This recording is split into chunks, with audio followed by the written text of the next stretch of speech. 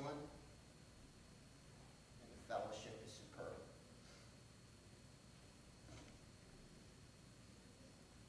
Let's put on my mic.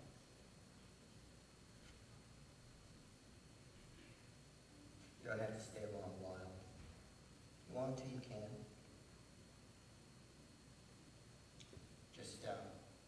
We just want to encourage you. Have some time together. Just wanted to make a couple of announcements. Brother Pete Riomonte, you don't see him here this morning. He's actually in the hospital. He fell yesterday and was hurt. And they kept him in the hospital overnight. So we want to just keep he and his wife Elena in prayer.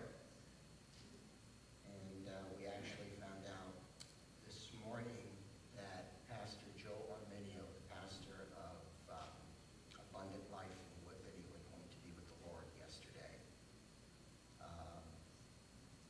Let's just keep that family, his wife Debbie and their children, grandchildren, in prayer, that the Lord would just minister to that family and also the church family, which at this time is in grief. So we just want to bring them up before the Lord and just remember them. Amen? So, I'm going through a season right now that the Lord is speaking to me about the prophetic and how important it is in the church and what it should look like. This morning we actually were witnesses and heard how the Lord speaks in one portion, in one way, in the prophetic. But sometimes we actually allocate prophetic ministry to certain individuals in the church, usually leaders or elders of that type, and we kind of leave the responsibility there. Whereas I believe that we are now in the generation of Joel chapter 2, where the Lord is calling sons and daughters into the prophetic. This may very well be that generation, that end-time generation. Certainly we see the signs around us, but the Lord is speaking. Listen, I know that the world is speaking, that chaos is speaking, that the demonic is speaking and yelling out. But how many of us know that God is speaking? Amen. God hasn't stopped speaking. And I believe that the Lord is instilling in the church, in his sons and daughters, a word for this season, that one, we would encourage each other, but secondly, that we would display the kingdom of God. There's a verse in 1 Corinthians chapter 2, actually two verses that I just want to release to you, but there's one specifically. In verse 8.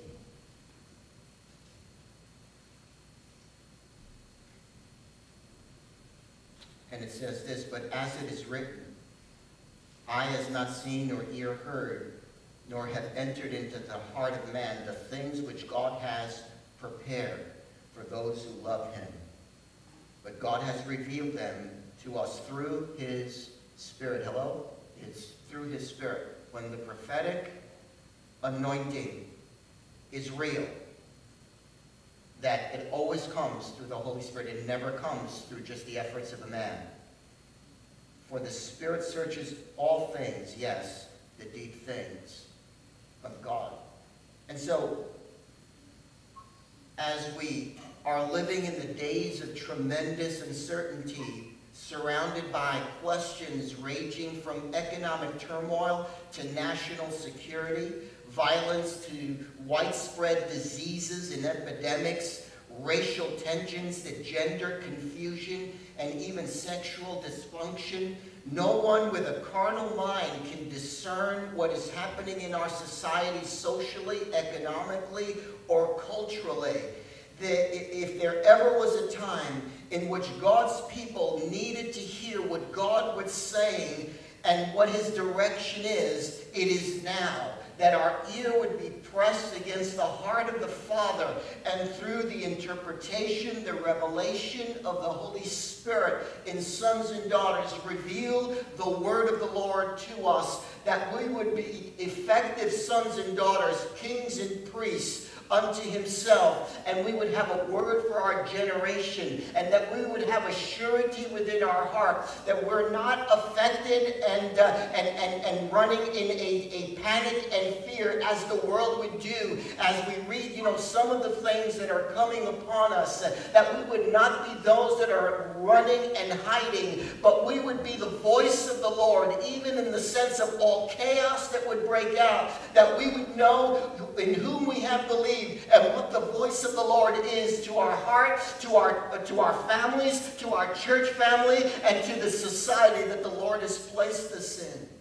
Listen, we are living in the generation that may very well usher in the return of Jesus Christ and his kingdom on the earth. And as the bride of Christ, we need to be ready and be listening to what God is doing and what the Spirit is saying in this hour. As we look back into the Old Testament, the Spirit always had a word through the prophets in what God was saying, in direction in how the people were to conduct themselves, in the direction that they needed to go. Listen, God's Spirit is still speaking, and he speaks to us. He still places prophets among us. He still places the prophetic message within sons and daughters. And now he is working in us through his Spirit that has come to us and lives in us and speaks in us and rises up in us, that this generation would proclaim the goodness of God, and that we would be those that would call out unto the name of the Lord. Listen, the Lord in his mercy is releasing revelation. Everybody say revelation.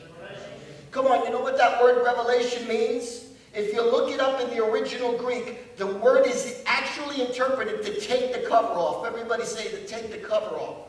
Sometimes when we read the Word of God, it seems that, there is a cover on it. We don't understand everything. How many of us, I know I do, and I say, Holy Spirit, what does this actually mean to me? How do I actually apply this portion of Scripture to me? Especially when you're reading some things that, seem to be really obscure and even outdated, and you're wondering, why the Holy Spirit is showing you that portion of Scripture. But, what happens is that unless we have revelation, unless the Holy Spirit comes, he is the Spirit of revelation. He's the Spirit of truth. Jesus tells us, I believe in John chapter 17, he says that he will come and he will reveal to us the heart of Jesus himself. And so when he comes, he brings his truth, and through that truth, we see what the heart of the Father is saying clearly. Everybody say clearly.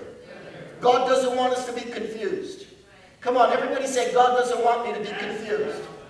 Come on, say it again. God doesn't want me to be confused. So he brings this revelation through his word. He takes the cover off and he brings to light, and all of a sudden, something that seemed to be relevant for 2,000 years ago is something that I need right now. Something that God is saying to me right now. God is preparing for something right now. Everybody say right now.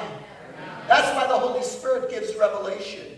I was sharing with the worship team inside that this morning the Lord took me into the book of Malachi, and the very first words of Malachi just stood out to me. It says this, and the burden of the Lord came to Malachi. And the burden of the Lord came to Malachi. And I was thinking about that, and I say, Lord, what does that word burden mean? Does that mean that, he felt the heaviness and the Holy Spirit said, yeah. You see, the Holy Spirit speaks to us and brings a word into our life. He brings a message. We're messengers. Everybody say, I'm a messenger. I'm a messenger.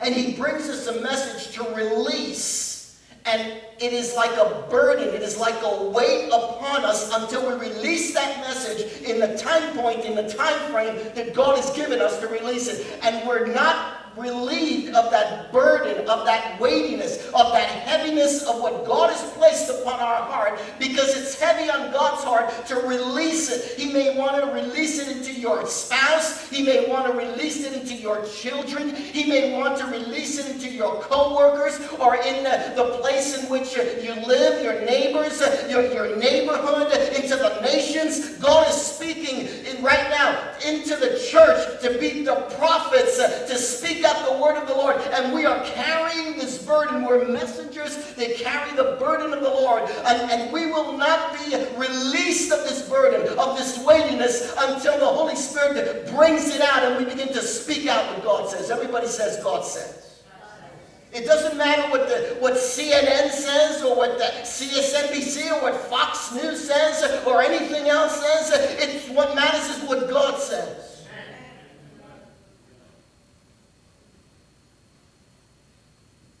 He releases revelation knowledge. Not just stuff that, okay, so I know about this, but knowledge. Everybody say knowledge.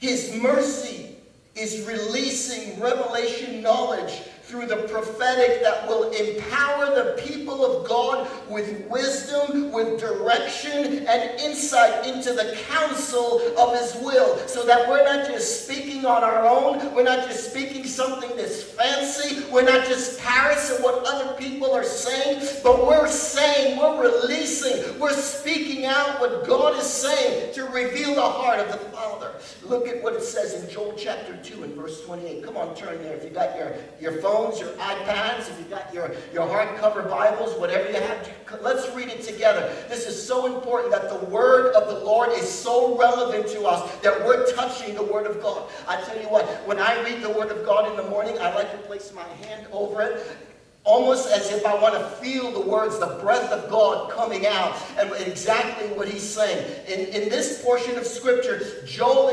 in chapter 2 and verse 28, he's prophesying and speaking. The Lord is speaking through Joel a word of the revelation of the generation that we're living in today, I believe. And he's saying this, and it shall come to pass that afterward I will pour out my Spirit upon who? Upon all flesh. I'm going to pour out my Spirit upon all flesh. You know what that means? That means that the people that you say are, they're never going to get saved. Man, they're so far from God. They're such enemies of God that the Holy Spirit is coming down with a word of salvation to meet people where they are. The lowest, of places in which people find themselves. The gutter places of life. And listen, I'm not just talking about the people that are poor. I'm talking about the Wall Street people. I'm talking about the financiers. I'm talking about doctors and lawyers. The Holy Spirit is coming down with an anointing for the word of God to bring out people and to release a word of salvation into their life. He says, I'm going to pour out my Spirit upon all flesh. Come on, say that's me. Come on, say that's me. Yeah. Upon all flesh includes me. And look at what he says here now. This is very important. Your sons and your daughters shall prophesy. Your sons and your daughters shall prophesy. Your old men shall dream dreams. Everybody say dream dreams. And your young men shall see visions. Come on, young men, say it. See visions. I'm going to see visions. The Holy Spirit is releasing the prophetic anointing into the church across generational gaps. Where over the time the culture separated the generational structure, the Holy Spirit today is again uniting the bride of Christ to work together in different aspects of the prophetic that have diverse functions of ministry, yet work together in unison with each other to declare, one, that Jesus is Lord, and secondly, to proclaim that the kingdom of God is on earth. The Lord has said this. He says, and the sons and daughters of the kingdom shall prophesy. He's saying the sons and the daughters of the kingdom shall prophesy. You and I are sons and daughters of the kingdom. You and I are sons and daughters of the kingdom. He didn't say just the pastor is going to prophesy, or the elders are going to prophesy, or the bishops are going to prophesy. He's saying sons and daughters. Somebody take care of the lights, please. Sons and daughters shall prophesy. They shall bring forth what is in my heart. They shall speak the burden that is in my heart. I will release that through the person of the Holy Spirit into their lives. They shall have the same burden that I do, and they will not rest until the word of the Lord is released from them and the kingdom of heaven shall come upon the earth.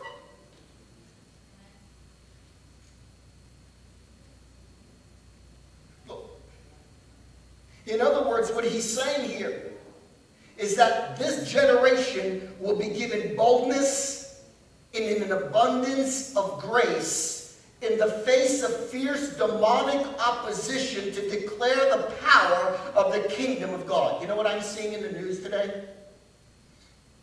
I'm seeing that a lot of things that somehow we've incorporated into our culture, things that are demonically devised, that we have accepted, and the church has taken a back seat, and we've closed the doors to the outside. And you know, we come in and we worship in our fancy churches. We sing all the nice songs because we're nice and safe in the cinder block walls. Well, you know what? Jesus is opening and blowing the doors off the hinges. That's what it means when it says that he's going to release this prophetic anointing over the church. He's releasing the word that is upon his heart into the culture. And what's happening around is, listen, if you don't bother a hornet's nest, they'll leave you alone. But the moment you start approaching and you stir up that hornet's nest, they're all going to go crazy. Why? Because you're going after the very thing that keeps them safe and occupied. And what's happening right now is the Holy Spirit is bringing out a word, and he's stirring up the vipers, he's stirring up the things that have been so comfortable, and they've taken over the land, they've taken over our culture, they've taken over the way that we think, the things that we've accepted and made acceptable into our lives, the vile things. The Holy Spirit is coming in, and his word is breaking up the things that Satan has put his culture on. Sons and daughters will prophesy. Jesus said in Mark chapter 16, verses 17 and 18, he says, and these signs will follow them. In my name they will cast out demons. They will speak with new tongues. They will take up serpents, and they will lay hands on the sick, and they will recover. This is what Jesus is telling us. Listen, he's saying that the prophetic anointing declares what God said, and through the Holy Spirit in his through his people, he releases the power of the kingdom on the earth. This is what he's saying when he says, your sons and your daughters shall prophesy. The things that, we felt that, we were untrained for, that we're not equipped to do, the Holy Spirit saying, I'm all the equipment that you need, I'm all the voice that you need, I'm all the power that you need, and I'm going to send you forth to proclaim what's on the heart of my Father. What does the prophetic look like in kingdom terms? What does the prophetic look like in kingdom terms? Jesus is telling us. They will cast out satanic oppression and break demonic strongholds. They will speak in new tongues to declare the kingdom of God in all languages. They will step on and trample vile and poisonous ideologies that are contrary to God's truth. They will have a powerful healing anointing released through the laying on of their hands, and the sick, and in the name of Jesus, release healing for cancer, for AIDS, for heart disease, for tumors, for blindness, for epilepsy, for kidney disease, for blood deficiencies, for muscular deterioration, for mental illness. The lame will walk, the deaf will hear, the mute will speak, and yes, even baldness will be cured. Hallelujah. He's releasing the heart of the Father. He's releasing what God has said to be true. What the enemy has clouded us, clouded the thinking. He's lied to us. And somehow we've accepted it as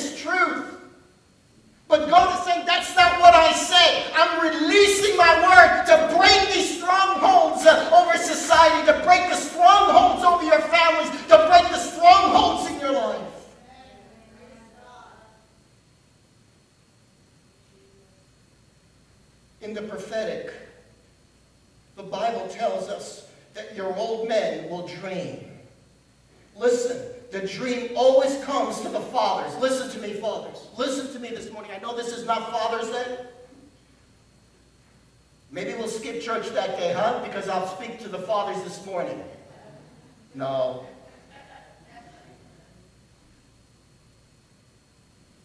The dream comes to the fathers.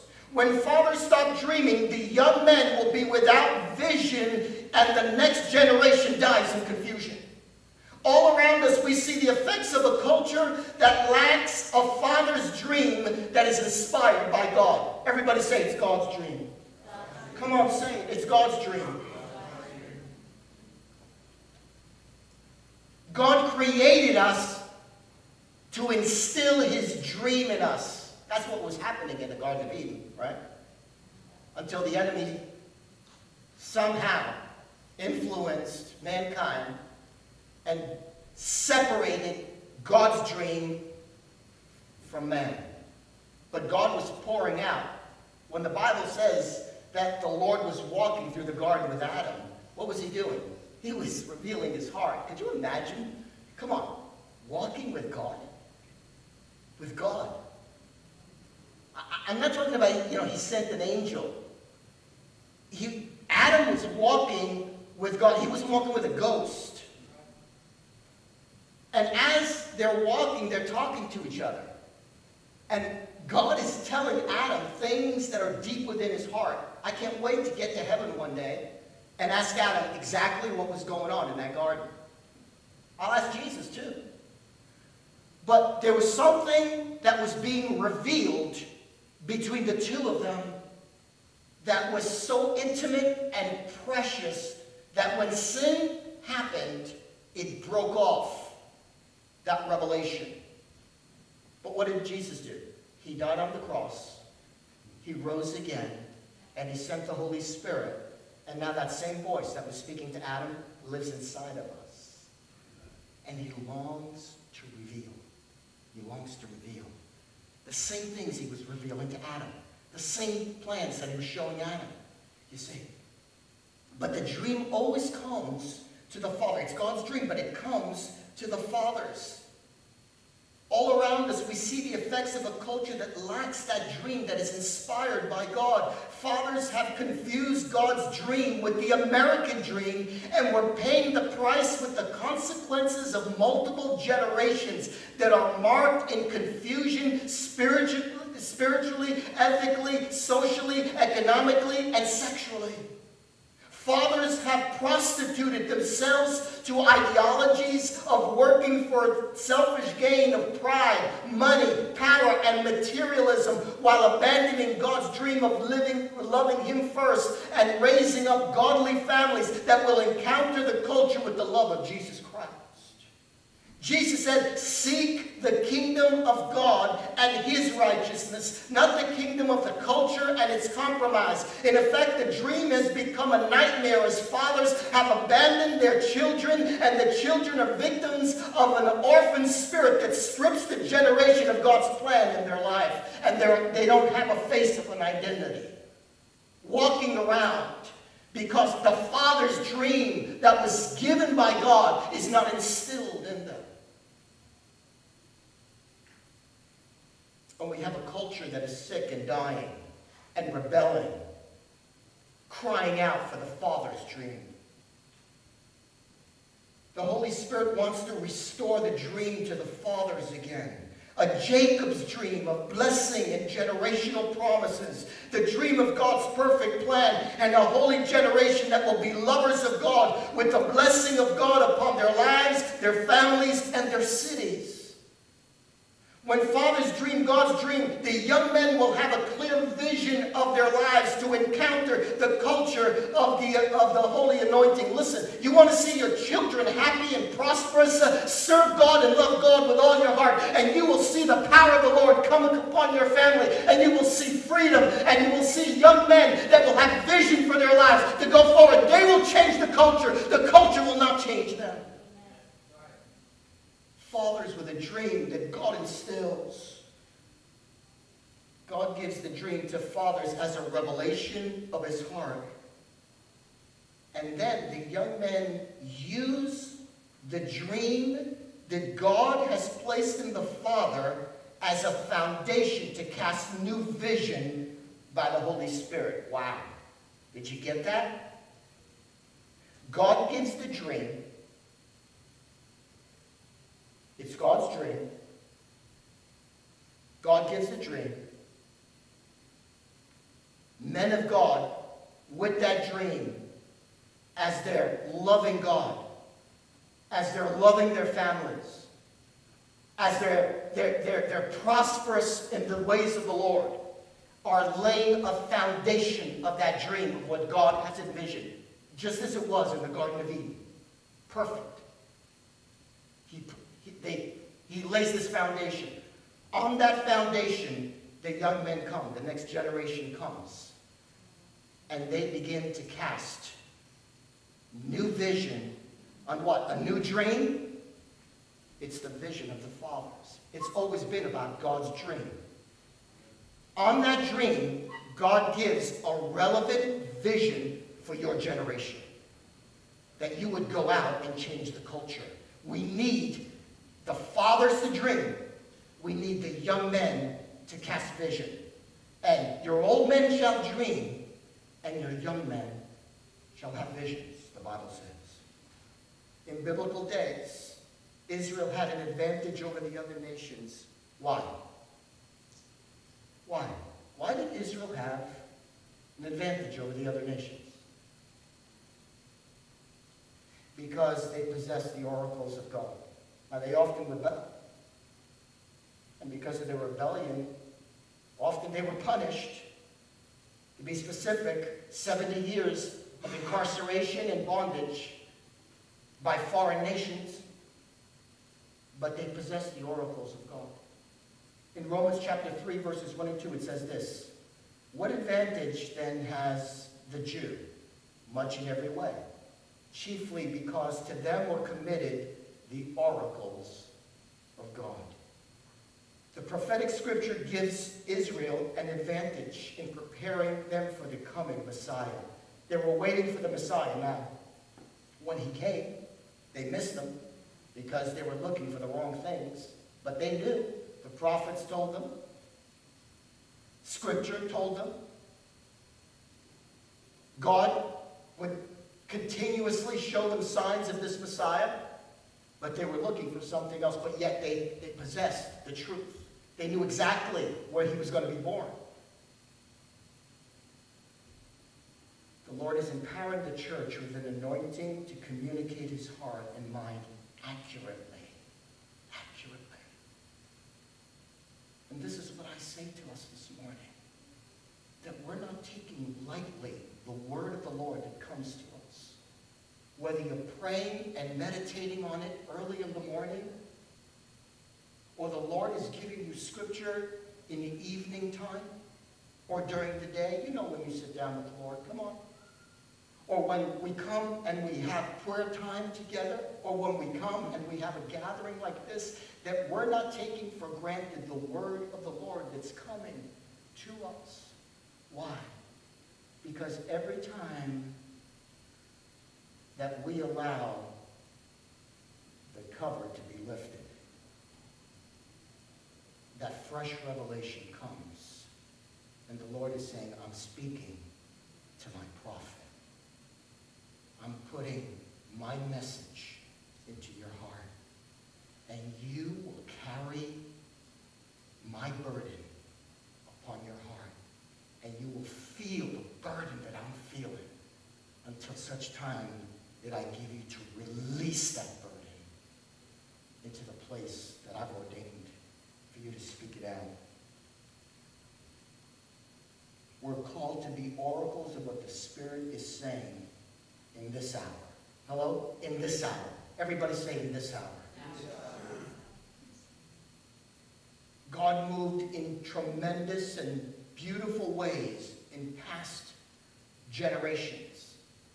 And then I would long to sit in one of those revival times that my grandparents would talk about with tears in their eyes. and the joy that they felt as God was setting people free and moving. But I'm not satisfied in just listening to what God was doing yesterday. If in truth I believe that Jesus Christ is the same yesterday, today, and forever, I need to feel His presence relevant for my life today. I need that word to be relevant for me today. And so the oracle of God sits within me. It sits within you.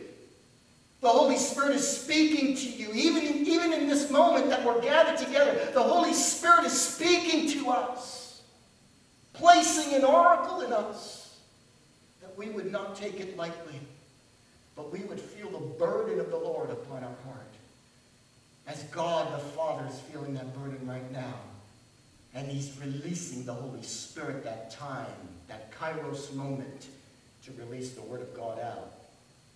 The church will speak as an oracle of God when we give ear to what the Spirit is saying and we declare it with power and kingdom authority. They work together. Hello? Power and kingdom authority work together. Let me say it again. Power and kingdom authority work together.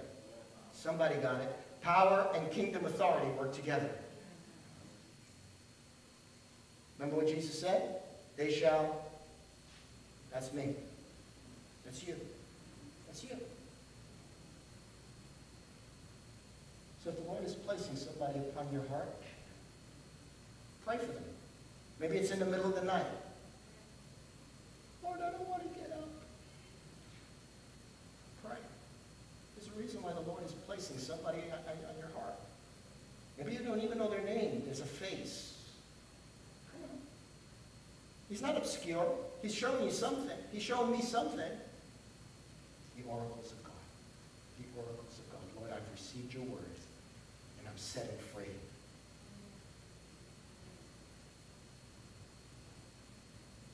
We declare it with power and authority on the earth. And this is what it means to prophetically operate on earth as it is in heaven. 1 Peter chapter 4 and verse 11. I'm going to close with this. In fact, stand with me.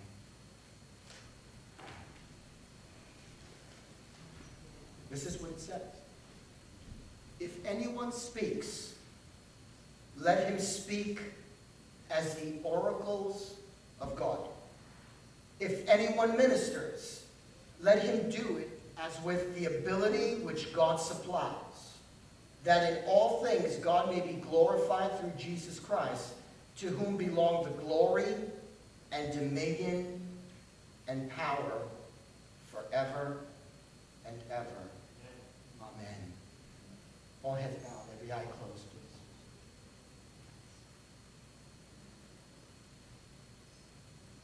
This morning, the Lord is calling you to be a prophet.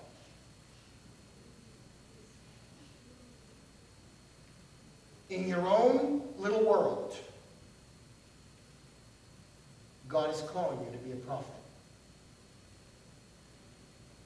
In your marriage, God is calling you to be a prophet. In your household, God is calling you to be a prophet. In your workplace, God is calling you to be a prophet. And yes, you don't have to wait till Sunday morning, but in church, God is calling you to be a prophet when we gather. I've even spoken to some of you personally on this. What God had laid upon my heart, and I believe the Lord pointed some of you out specifically.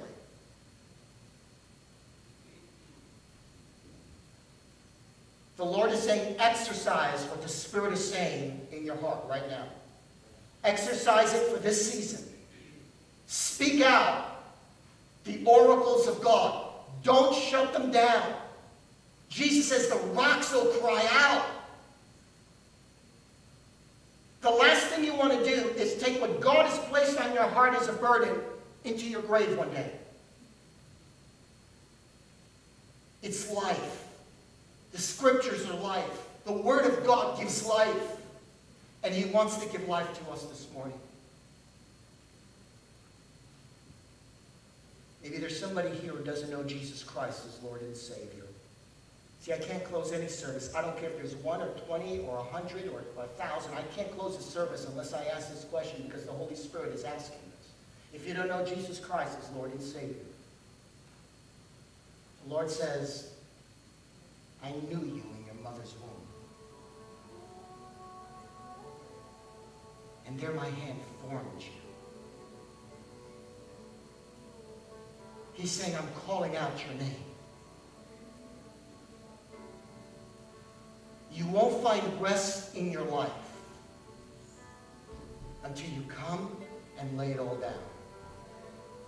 I've called you to be a prophet. If there's somebody here this morning, you don't know Jesus Christ as Lord and Savior, Jesus is calling. I just want to pray for you. Come on. Slip up your hand. Let me hear what God is saying concerning you. He's not a God of condemnation. He's a God of love. He's not a God that separates. He's a God to bring together. And I'll tell you what. When Jesus went to that cross, he was stripped naked. Talk about shame. Jesus had no shame. Because the Bible says, for the joy that was set before him, he saw your face and my face right now, in this moment. And so if you don't know Jesus Christ as Lord and Savior, this is your opportunity. I'll tell you what, all morning I've been thinking about the situation with Pastor Joe. I don't know that he woke up yesterday morning and said, you know, this is my final day on earth. Beautifully, and as a memorial to him, he lived his life for Jesus. He spoke the word of the Lord as it was given to him. And he stands before the Lord, and I can hear the Lord saying to him, well done, my good and faithful servant. But if you're waiting for the next opportunity for another time, or maybe to do it, you know, in a secret place somewhere, I tell you now, you're ashamed of the Lord. The Lord is releasing a prophetic anointing upon this body. And he's looking for you to place that burden. But it can't happen until first we release our life before him. If there's somebody here that doesn't know Jesus Christ as Lord and Savior, I want to pray for you. And maybe there's somebody here, you've been struggling with the prophetic. You know that God has been speaking to you. But the Lord has been saying things into your life and wants you to release. But somehow you've allowed the cares of life, you've allowed situations and brokenness, maybe failures that you've encountered, to trip over it and keep you hostage. It's exactly what the enemy wants. The Lord is saying, I've placed my spirit inside of you. I've given you my oracle. It's time to release before the Lord. This is you this morning. I'm just going to open up the altars. And if this morning you're just not sure, and you want a prophetic anointing upon your life, you want to hear God in a clear way, not just some religious way on Sunday morning, but a clear voice of God, I'm going to open up the altars. This is not something where you're proving to everybody how weak you are. This is about you and your Heavenly Father, what God has placed inside your life. The altars